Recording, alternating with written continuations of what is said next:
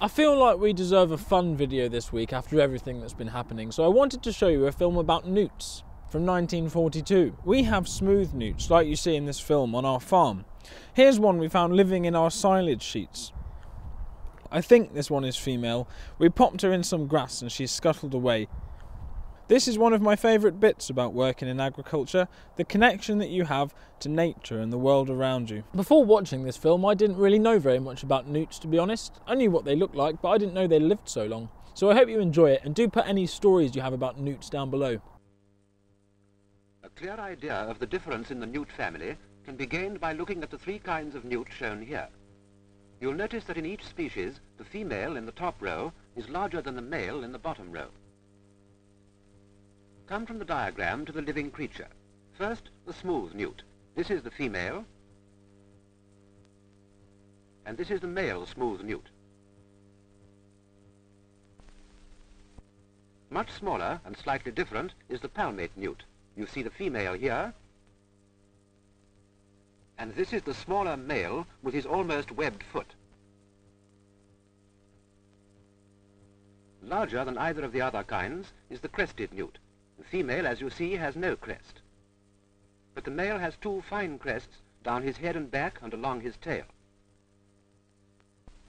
The salamander is closely related to the newts. So is the axolotl. These creatures are distributed all over the northern part of the world. We find axolotls here. Salamanders live in all these regions.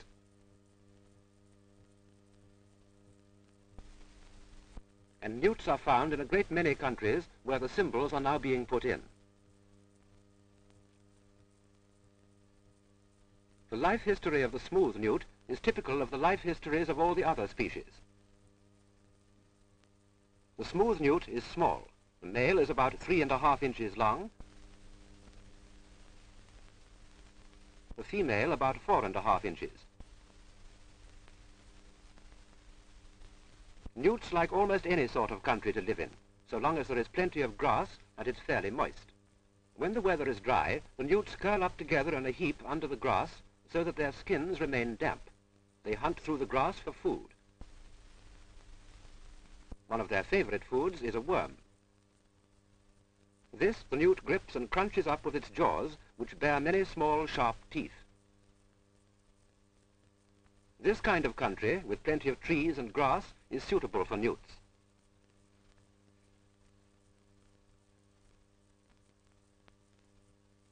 When cold weather begins to come in, the newts go to sleep under a stone or in some other safe place.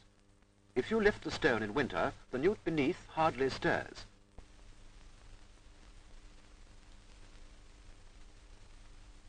Here it will stay until spring comes with warm weather. Now the newt will wake up. First, it peeps out carefully to make sure no enemies are about. Then it comes creeping out. If a newt is 3 or more years old, it now makes off through the grass for the nearest pond.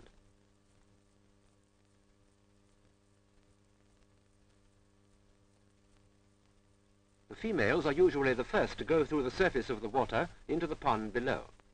After their long winter sleep, they're ravenously hungry and on the lookout for a meal.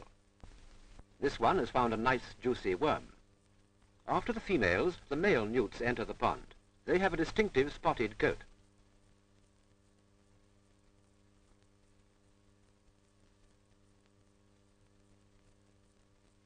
Newts take air into their lungs, and every now and then have to rise to the surface of the pond to breathe. After taking in plenty of air, he comes down again to renew his search for food.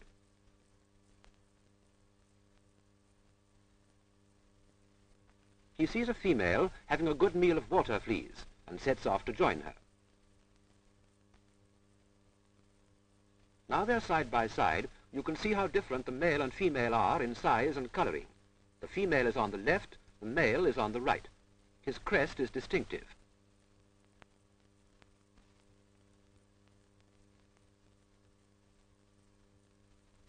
The male newt now produces sperms inside the body.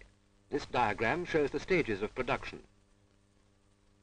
These sperms are placed in little packets, and the packets are deposited in the water. The movement of the water brings the packets near the female, who has produced a large number of eggs inside her body. She seizes the packet of sperms and empties it. Each egg will in time join with the sperm and be fertilized by it. The fertilized egg now begins to develop into a newt.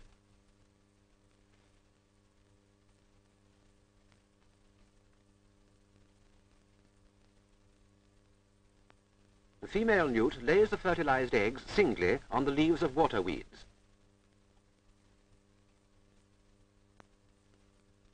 A newt egg is rather difficult to see because a leaf is usually wrapped around it. Here is another egg within its envelope of jelly, very neatly wrapped up. From a distance, you can hardly see it at all. If there are no weeds about, the egg and its protective jelly may be laid on a stone. From an egg laid on a weed, it is very easy to see the newt tadpole developing inside the jelly. The development takes between 2 and 3 weeks, according to the weather conditions. After a time, the jelly gets covered with mud. This mud helps to hide the movement of the tadpole inside, for now it begins to be very active.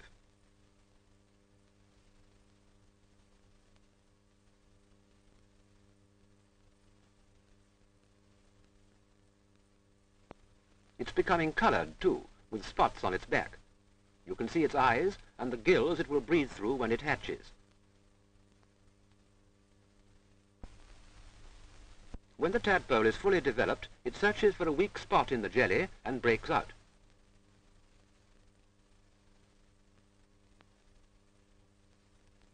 In close view, you can see its heart pumping blood all over its body and into the plumed gills by which the tadpole breathes in the water. In a few days, it will begin to feed on the tiny water insects which swarm in the pond. In about 10 days, the tadpole's front legs begin to work through its skin here. Now both of the front feet have come through, and the tadpole is a lively little creature, searching the weeds for the small water animals on which it feeds.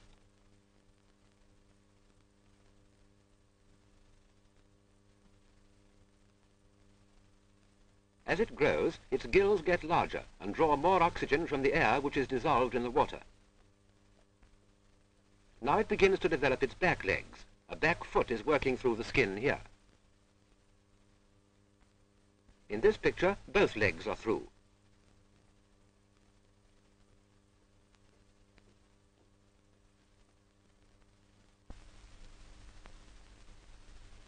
You can see the tadpole's body has changed in shape.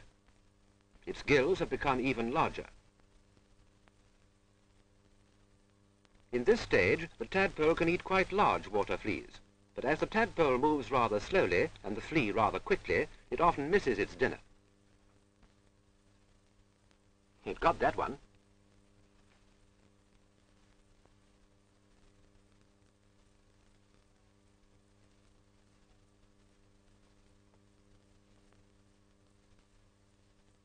At this age, instead of getting bigger, the gills are beginning to get smaller. The tadpole looks up a great deal to the surface of the pond. At length, it leaves the water weeds and rises to the surface.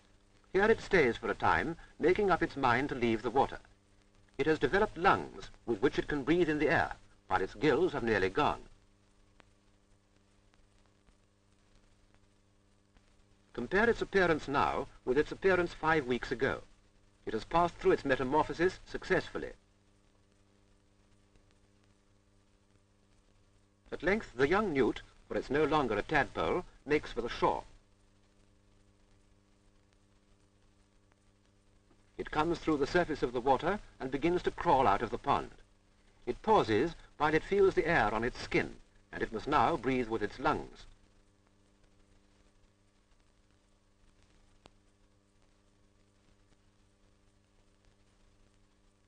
The world outside the pond is a strange place, and the young newt hesitates before it enters the long grass. It's now a tiny creature about the length of a man's thumbnail. It will take 3 years before it becomes fully developed like the newt beside it on the ground. At 3 years old, newts return to the pond in spring to breed. The smooth newt is typical of the tailed amphibia which can be found in most parts of the world.